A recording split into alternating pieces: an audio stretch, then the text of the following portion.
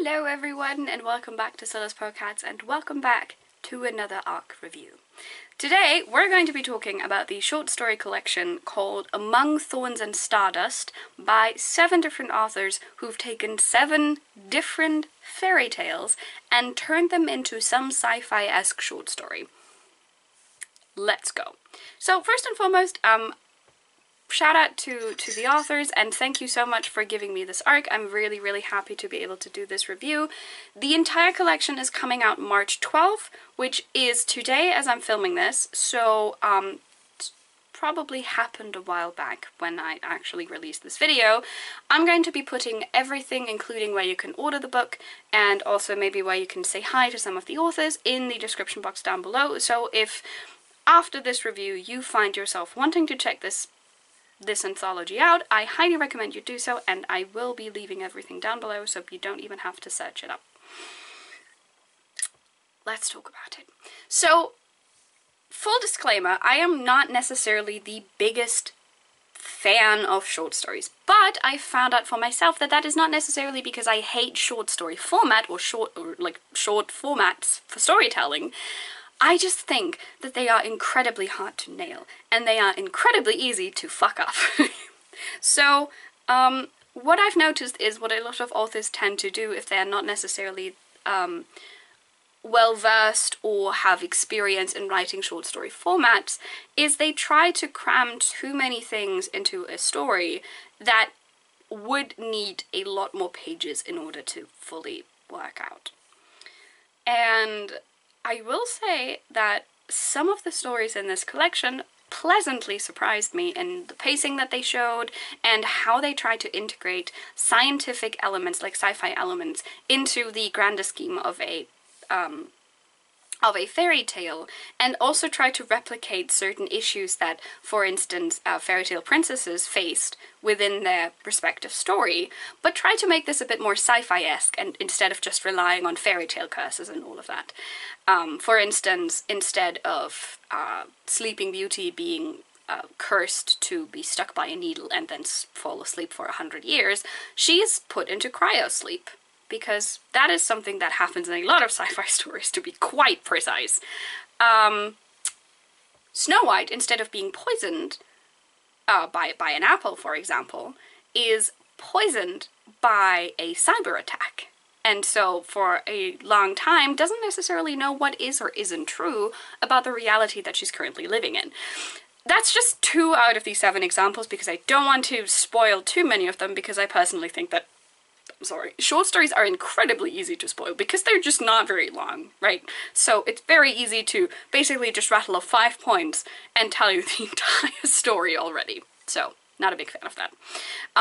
Some of the stories I personally found to be a bit too fast-paced for my liking, and I've noticed that at least, I think for 2 or 3 of them, they basically ended at a point where I was just begging for them to give me more. It made sense to end there, but I'm really hoping that these authors revisit these stories and tell like a second one, just to give me more, because I was so intrigued by what they were presenting me with. So, please, this is a call for action. I think one of my favorite ones was Everything Made Beautiful, which surprised me at first because it's one of the, I think the majority of these stories, if I remember correctly, are told in first person, and if you have followed this channel for a while now, you might know that I'm not the biggest fan of first person narration, because I personally think it's very easy to mess it up, and it's also very easy to basically have it there for no reason whatsoever. So it surprised me when this was actually one of my favorite stories, probably also because it doesn't necessarily follow a princess, or like a fairy tale princess as we know her, but her sister, stepsister to be precise. I was really intrigued by that concept. I really enjoyed that, and I think, if I remember this correctly, Everything Made Beautiful was one of my favorite stories of the entire collection. But the thing that fascinated me the most about these, as I've already kind of mentioned, is how the authors took the fairy tale aspects of everything and made them as sci-fi-esque as possible. And the reason this fascinates me so much is because I personally think fantasy and sci-fi are two genres that have a lot of things in common, which is one of the reasons why, more often than not, they are basically smushed together, right? More often than not, people will talk about SFF, so sci-fi fantasy works. Sometimes you will look at your own bookshelves and be like, I'm not entirely sure, is this fantasy, is this sci-fi, in which section do I put this? That is, if you organize your bookshelves at all, in which case, kudos, could not be me. I have too many books and too little space, and also my brain is very small, so it's not happening. And so I was very intrigued to see what they were doing with this, because more often than not what people do with fairy tales or fairy tale retellings, unless they completely take the magic out entirely, is they do tend to put this more into the fantasy section. Because more often than not fairy tales have to do with curses, and with magic, there's fairies, there's fairy godmothers, there's a lot of things happening that traditionally are found way more in the fantasy section of any kind of bookstore and or shelf you have yourself than in the fantasy section. And so what a lot of these authors did was they tried to make things as futuristic-esque and like technologically advanced-esque as possible in order to give it this specific sci-fi vibe.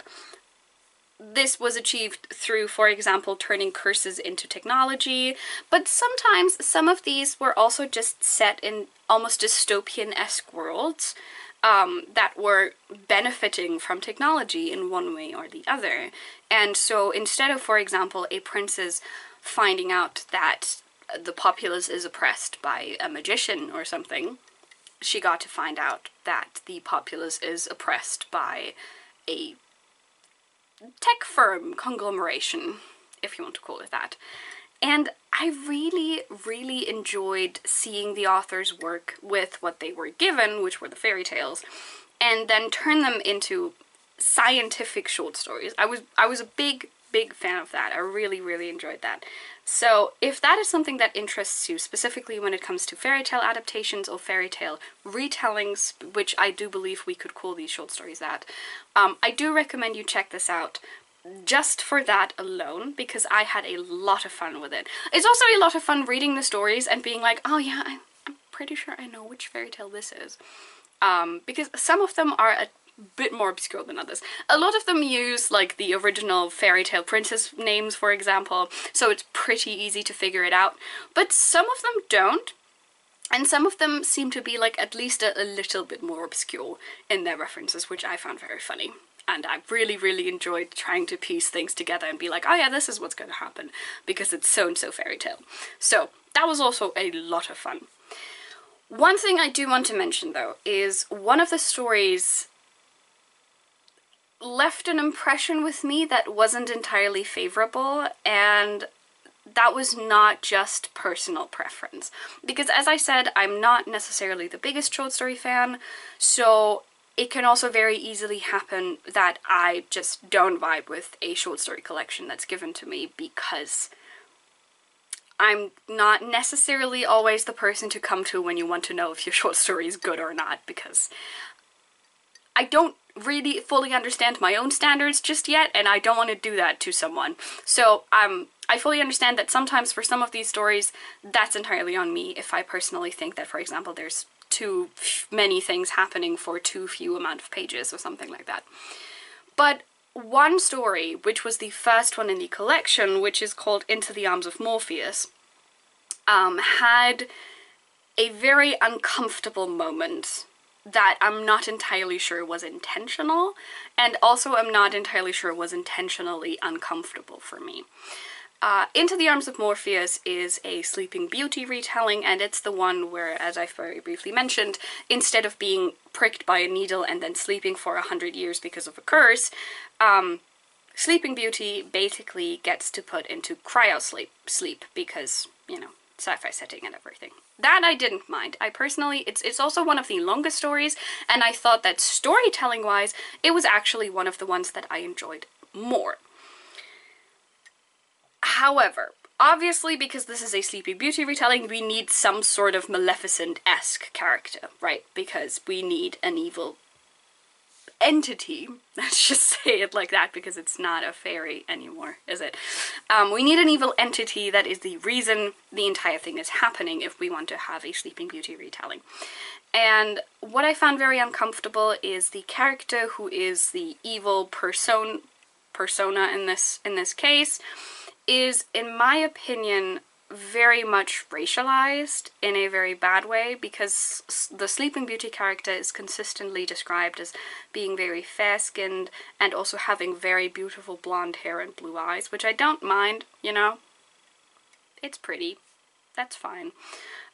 However, the evil character, who is the reason why all of this is happening in the first place, even though the short story does allude to the fact that there's maybe a bit more going on in the backstory that we don't really have access to, which I'm also fine with. You know, you can leave that in the backstory and just tease it for me, that's okay. That's not my problem. But the character was very explicitly described as dark-skinned, with horns, which, again, fine, it's in space, I don't really care, and red eyes.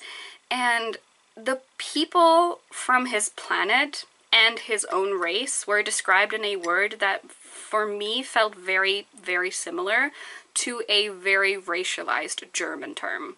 Now, the author isn't German, and I'm pretty sure that the word itself does not mean anything in English, so I'm fairly certain that that specifically was a coincidence. Uncomfortable coincidence for me as a German reader. That wasn't necessarily great, but I do think that there was certain uncomfortable racialized tones about at least this specific short story. So I still recommend the anthology. I think the other authors did a fantastic job, and from a storytelling perspective, Into the Arms of Morpheus was also a good experience, but I want readers, specifically readers of color and specifically Black readers, to be aware of this and maybe be a little bit careful when going into this story. I'm not trying to say that the author is a horrible person for doing so, and again, I'm pretty sure that this was also just exacerbated for me because the term very much uncomfortably reminded me of a German racial term that is very much not good. So that's not something a predominantly English audience is probably going to experience in the exact same way. So, yes, at the end of the day, as I said, I do recommend this anthology. I do recommend checking it out if anything of what I just said sounded interesting to you. I will be leaving the links down below to any pages, etc., where you can order this, whether it be in an ebook or in a physical copy. And I'm also going to be leaving the author's socials down there in case you want to check them out, in case you want to give them some love, and or just retweet their stuff, like their stuff on Instagram, and so on and so forth.